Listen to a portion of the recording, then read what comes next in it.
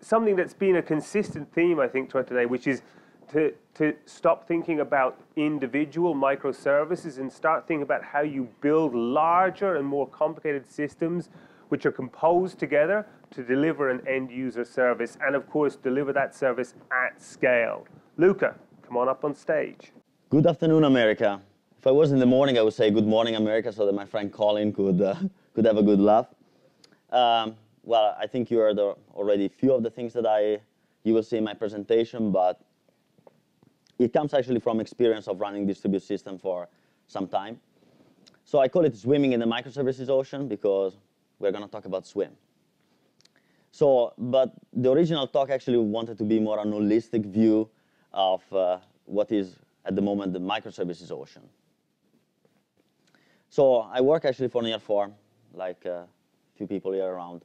And you can find me actually everywhere on the web with my name and surname. The surname is Maraschi, not she.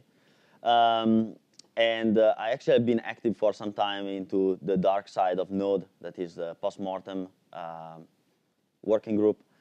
So basically, when your node.js process crashes, usually you want to do post-mortem, and that's basically what I was into that. So like everybody, I always had a dream. And oh, this one is wrong. I should mention actually one thing. I lost a bet 2 weeks ago. So if you follow me on Twitter, you will see every day that I post a link to a GitHub issue because I need to write 100 unit tests in the next 100 days. That's the price of losing a bet with your coworkers. But actually, back to my dream. I actually wanted always to have a scalable and resilient system, and almost with no maintenance. A little bit like having a Roomba at home, you know? When you come back after traveling and you find your house covered of dust, I wish I had a Roomba, but unfortunately it's myself with a Dyson cleaning. So I'm not resilient, not scalable, and I'm very high maintenance. So like every good story, and it's not going to be a good, nice story, unfortunately, because it's too early for that. Once upon a time, everybody actually went through the pain of the monolith. And you should actually Google monolith and see all the beautiful images that are coming out. So, but we all know that this thing didn't really work. It was not scalable, so it was really thumbs down to that. So many, many years ago, and I'm not so old, unfortunately, I was actually studying Latin and Greek. And one thing that actually really caught me at the time was this simple principle that is one of the core principles of modern warfare and so on. And it's divide et impera. And I actually, when I was at MIT, I got back to this same principle, studying nuclear physics. And that one actually means very, very simply, and it was Philip of Macedonia that actually came out with this concept. He said, if I can actually divide the problem very, very simple, easy to control problems, I can attack and win the war.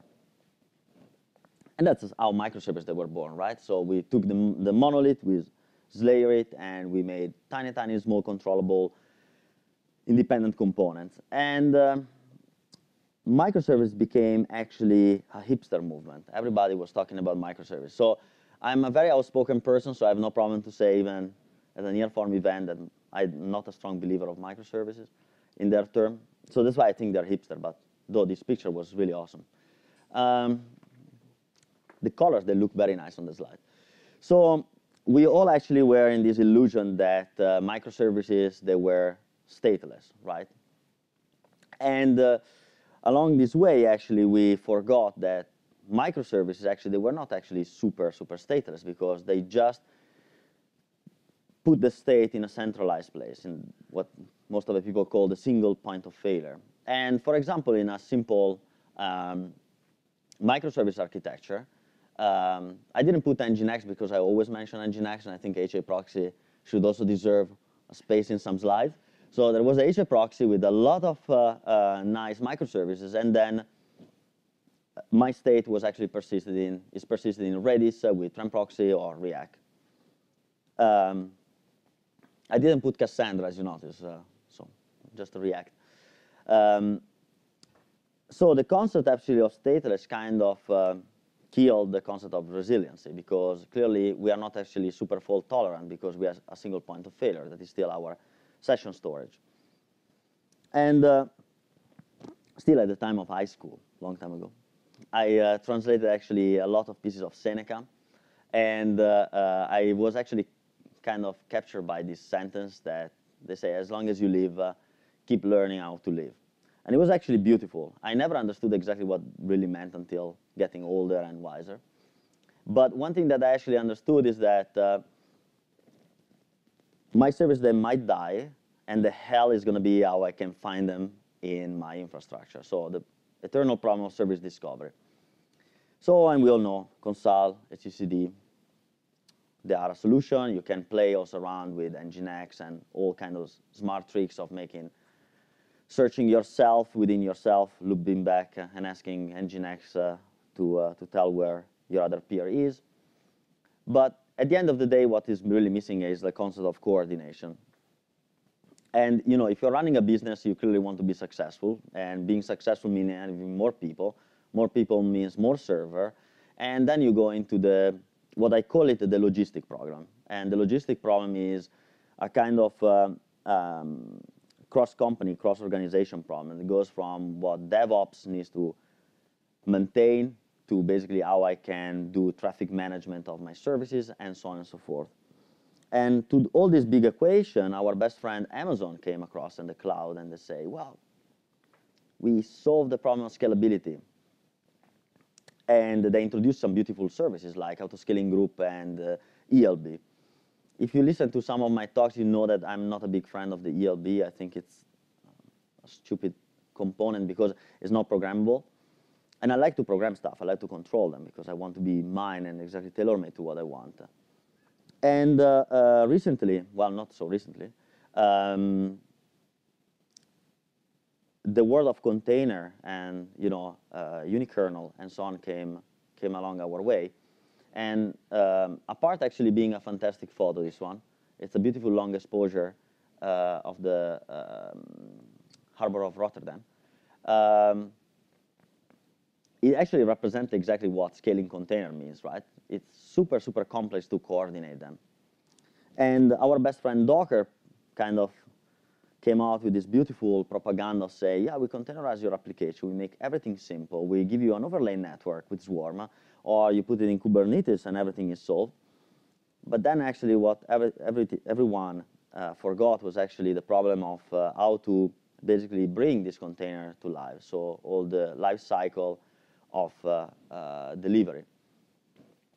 And all actually this complexity still could not actually solve the resiliency and the fault tolerance that we are looking in our large-scale distributed application. And when I speak about large-scale distributed application, unfortunately, I speak about few players in the market, like Uber, Netflix, Facebook, Twitter, well, Twitter. And this one, they are large scale. We're talking about millions of users. So that's the problem that they needed to solve at scale, both organizationally and also in their code. And most of microservices architecture, they still suffer of the heartbeating problem. So failure detection is detected via heartbeating. Do you know what heartbeating is? Well, it's the reason why we are all here and we're still alive, because we have something that pumps blood. But actually, in system, it's just a simple way. It's the ping pong message. So I just ping a peer, and I get the pong back. And if he replies, is alive. We all know that this one is a stupid idea, right? Because it depends what you do. For example, if you are server-side rendering, your heartbeating needs different information than if you are doing just a simple API, so if you are reading data from a database. And the main problem is that you massively scale, you add more containers, but the problem is still the state. How do I actually keep the state of my cluster consistent, and how I actually can manage it consistently along the time? And that's actually the academical part. Some people from Cornwall came out with, I think actually the most interesting white paper I ever read, that is actually Swim. How many of you know about Swim, except the word swimming in the ocean? So Swim actually, it's, let's make it simple. How many of you are watching movies? Everybody, right? Is Yunong in the room? No, okay. So how many of you are downloading BitTorrent or this kind of thing? So it's the same stuff. It's a peer-to-peer network, right? The peer-to-peer network is built just in distributing the data across different nodes. And SWIM actually means scalable, weakly consistent, infection style, membership protocol. Let's take it one by one so that you understand why it's powerful. So weakly consistent is because if you want to have a distributed system cannot be strongly consistent. It's very simple. It takes too much time to be strongly consistent. And how many of you actually have a bank account? Everybody, right? You all get paid. So even banks, they're eventually consistent, weakly consistent. So every time that you make a transaction, actually this transaction is processed in a batch later on. But they make a guess on the change of your state. The interesting part of SWIM is actually the failure detection over the cluster, because actually is a cooperative task. So every peer in the network is going to cooperate on determining the state and the faultiness of other nodes in the cluster. It's kind of complex, but if you imagine if you have 5 cluster nodes, these 5 cluster nodes, they all cooperate to determine if each others, they are healthy or unhealthy. And information dissemination means that your state actually is rotating across the entire cluster. So it's not actually static in a single node, but everybody has that information over and over and over again. But the most interesting part is that the distribution is solved in an equal way. So if you want to build actually this kind of super smart load balancing algorithm, SWIM actually, because of its fault tolerance, can allow you to build crazily performant balancing algorithm. So not round robin anymore. The nicest thing is that it was born actually for solving the problem of distribution of Google data center. And all it sounds super magic, right? But at the end of the day, there's still a problem to solve. What the hell is going to happen when I add a node to a cluster? So I have my 5 cluster node, I add an extra one, what is going to happen? Because the problem of rebalancing the topology also in Console is the fact that you need to basically announce yourself, and Console is going to basically announce, receive your announce and just rebuild all the routing table around the listener. But it's not actually a kind of very scalable mechanism of basically distributing workload. So I think actually one size fits all, it doesn't really exist. So if you actually put together SWIM with a consistent hash string, you have solved the magic. So how many of you know what a consistent hash string is? Except Colin that already heard about the talk. Okay, well, the consistent hash string is, how many of you are using DynamoDB? S3? Okay, well, they're all consistent hash strings. So they've used basically a hash path to basically map data in the cluster. And if you're interested on exactly understanding why it's called a hash string, is because it's not really clear, this image. That's why I didn't pursue my career as a designer. It's basically trying to represent the fact that the cluster is imagined as a kind of circle where the distribution is based on shards, and every shard is basically a portion, a radiant of this circle, and they're equally distributed across the circle. So let's go a little bit practical. It's basically just a partitioning strategy. And how many of you are using Oracle databases? Oracle, nobody? No, keep your hands down. Okay, so well, Oracle actually created, was the first one to introduce partitioning into database at scale for only 100K a year. So I think actually the interesting part of the consistent hash string stays in the distribution of the application state. And now I'm going to just try to go a little bit deeper and let you understand what that means. So we have our application, and our application is deployed on, let's say, 1,000 nodes. And this application basically needs to return some user information, like, for example, the current balance. Like, you are building a transactional system, so I want to return the balance of a user. And the easy way to see it is that I have basically all these nodes, and the information of my user is distributed across the cluster.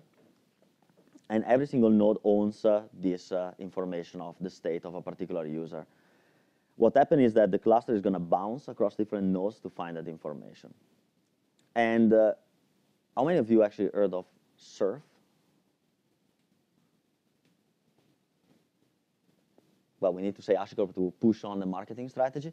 So Surf is actually the technology behind Console and behind many of their products. And it's actually how they distribute information across, for example, the Console cluster. But let's actually try to see something more concrete, because I never liked, when I was in university, all this kind of lecture. They always bore me a lot. So how many of you heard of Uber? Not because almost everybody resigned recently, but OK. How many of you are using Uber, by the way? OK, great. Now I explain to you how Uber works. Uber is built on top of RingPop.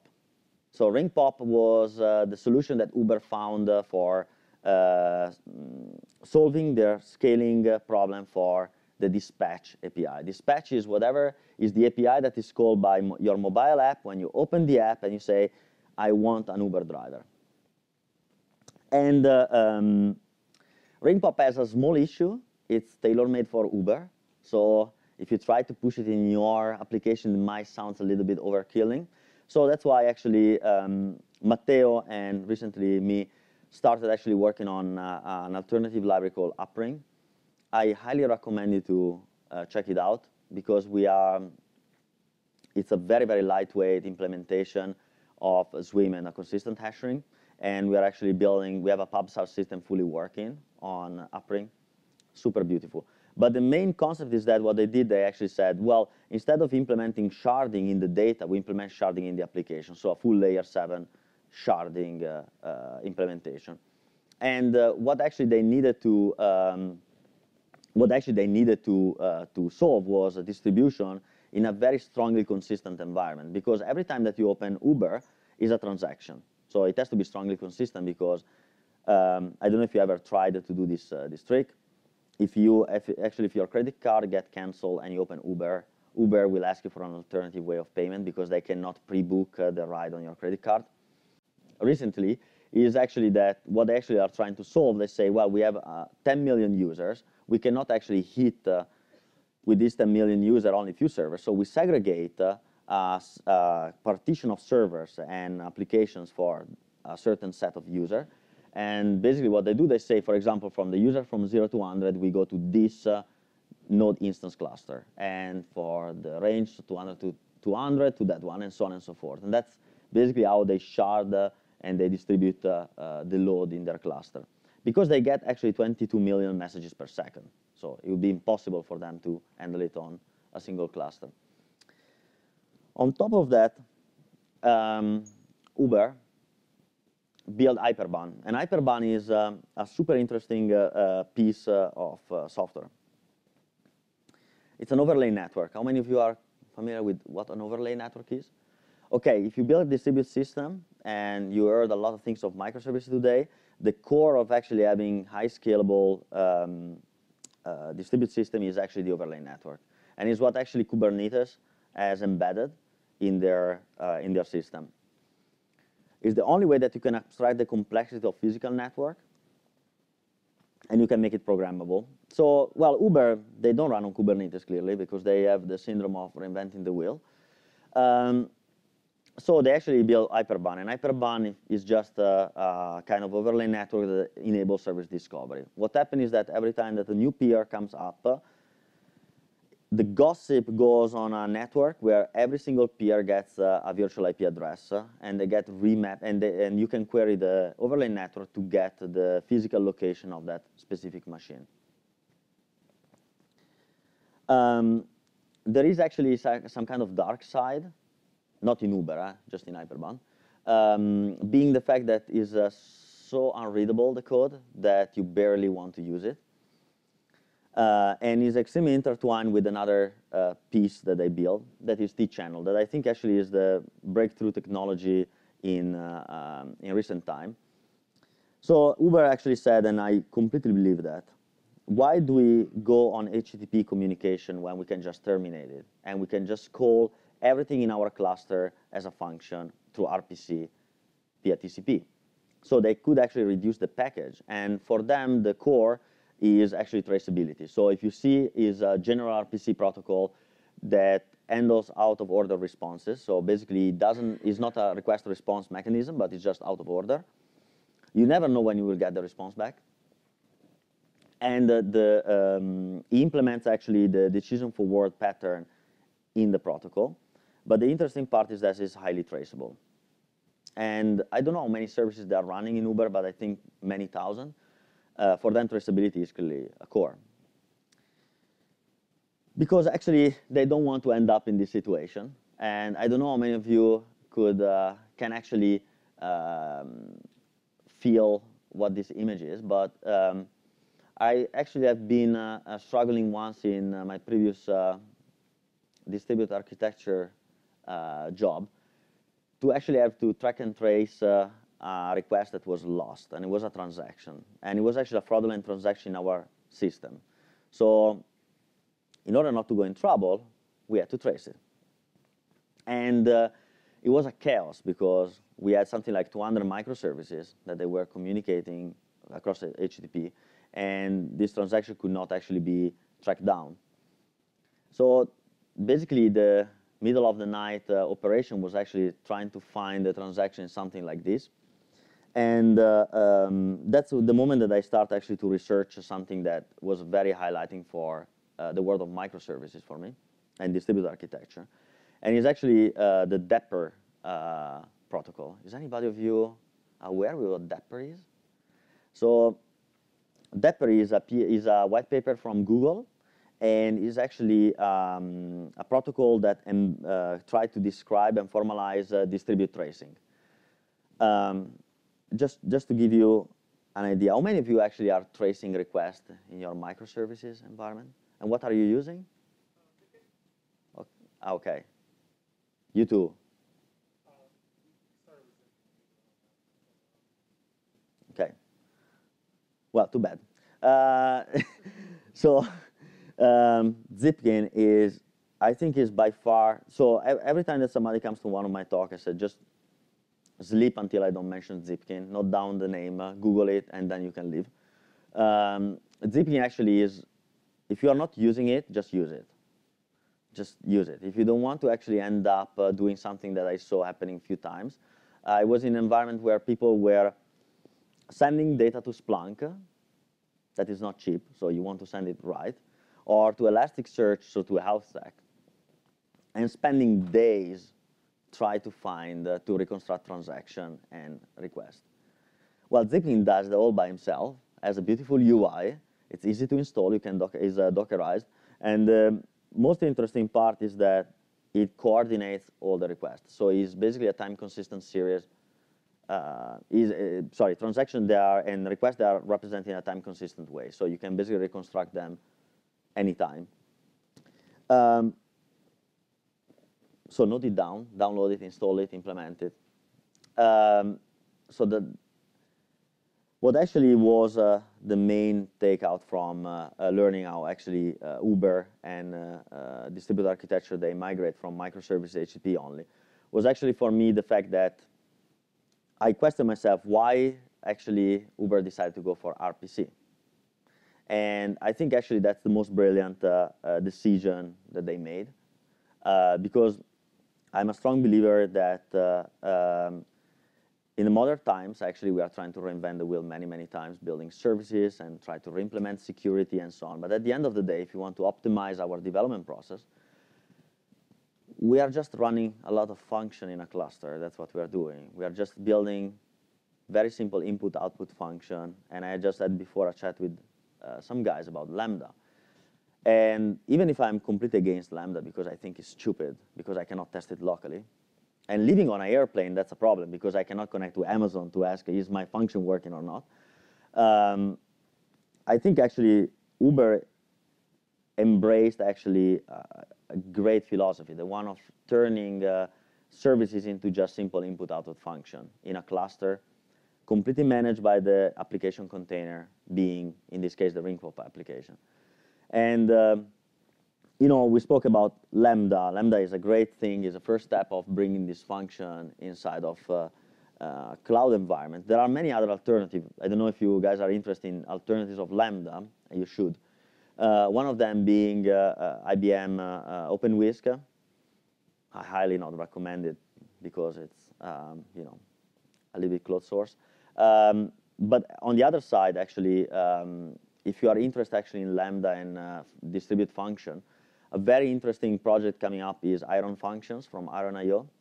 The company didn't bankrupt yet. They were rescued by a last-minute investment to run this project called Iron Function. Check it out. It's written in Go, and every function is embedded in a Docker container. It's super smart. And you know, Lambda actually introduced this beautiful word that it was serverless, and I heard also then framework serverless. How many of you are using serverless framework? Except the people that I met before. Okay. Do you like it? Okay. How is life with CloudFormation all the time? No. Well, actually, the fact is that I believe actually that serverless became a very, very hipster term nowadays. But if you're actually looking into this kind of massive scale application, you should actually really looking into converting your stack more into what Uber was already did and they are continuing doing. Because actually at the end of the day, if you want to scale, you need to just think that your business logic and your services are dying and becoming just a bunch of functions running inside of whatever container it is. And after this long opinionated view of Lambda, I thank you. But the most important thing, you need to check out the 3 things. So everybody with paper and pen, note down. Zipkin, if you're not using it. Second one, Upring. It's a great library. And follow me on Twitter. And save me from writing 100 unit tests. So if I get a lot of tweets to save me, I don't have to write them. Thanks a lot, guys.